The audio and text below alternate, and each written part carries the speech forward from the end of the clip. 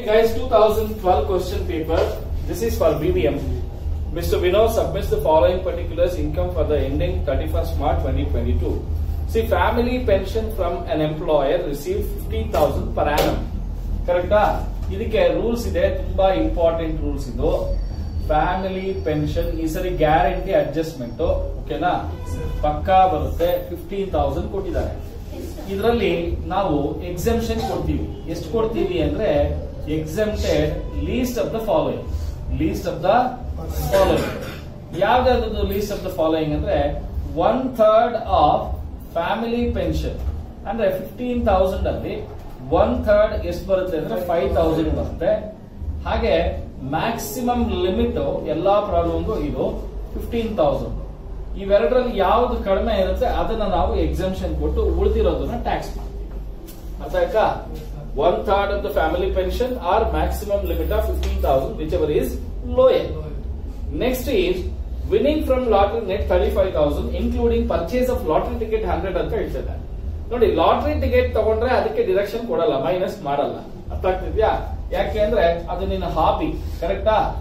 So winning from lottery 35,000 divided by 70 into 100 is 15,000. ಯಾಕೆಂದ್ರೆ lottery ticket ಕೊಟ್ಬಿಟ್ರೆ, sir ನಾನು ಒಂದು ವರ್ಷದಿಂದ ಹೆಚ್ಚು ಕಡಿಮೆ 1 ಲಕ್ಷ ರೂಪಾಯಿ ಲಾಟರಿ ಟಿಕೆಟ್ ಆಡಿದ್ದ ಸರ್, ಅದನ್ನೆಲ್ಲ ಡಿಡಕ್ಷನ್ ಕೊಡಿ ಅಂತ ಆಗಲ್ಲ. So next, interest on fix deposits. Interest on fix deposits 5,000 fully taxable. Rent from subletting the house, ಅವನೇ ಡೈರೆಕ್ಟ್ ಆಗಿ ಕೊಟ್ಬಿಟ್ಟಿದ್ದಾನೆ. ಕರೆಕ್ಟಾ? Rent from subletting is 3,000 per month. For 12 months it is 36,000. Less rent paid is 1,000 into 12 is 12,000.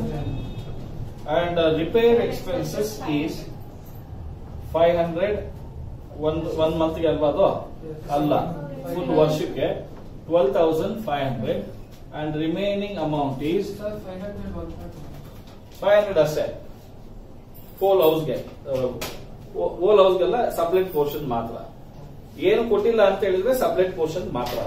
ಅರ್ಥ ಆಯ್ತೇನಪ್ಪ? Next, rent from house property. Rent from house property exempted. ಯಾಕೆ? ಇದನ್ನ we charge under the head income from house property but not from the other source. It is exempted here, it is taxable in the income from house property. Next, agricultural income.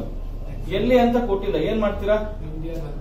ಇಂಡಿಯಾದಲ್ಲೇ ಅಂತ ಅನ್ಕೊಂಡು V assume that it is from India, V given example. ಅವನು ಹೇಳಿದ್ರೆ ಮಾಡ್ತಾ ಇದ್ವಿ, ಏನು ಹೇಳಿಲ್ಲ ತಾನೆ. Out of country ಆದ್ರೆ fully taxable, ಇಂಡಿಯಾದಾದ್ರೆ exempted. Dividend from Reliance company. Dividend from Reliance company 7,000 fully taxable. Short-term capital gain.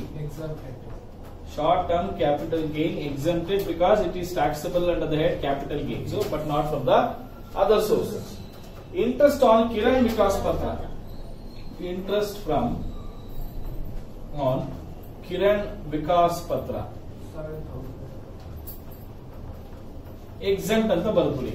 ಇದು ಇಲ್ಲ ಈಗ. ನಿಮ್ ಕಣ್ಣಿಗೆ ಏನಾದ್ರು ಕಾಣಿಸಿದ್ರೆ if you find this it is exempted. ಓಕೆನಾ? That's all. 95,500.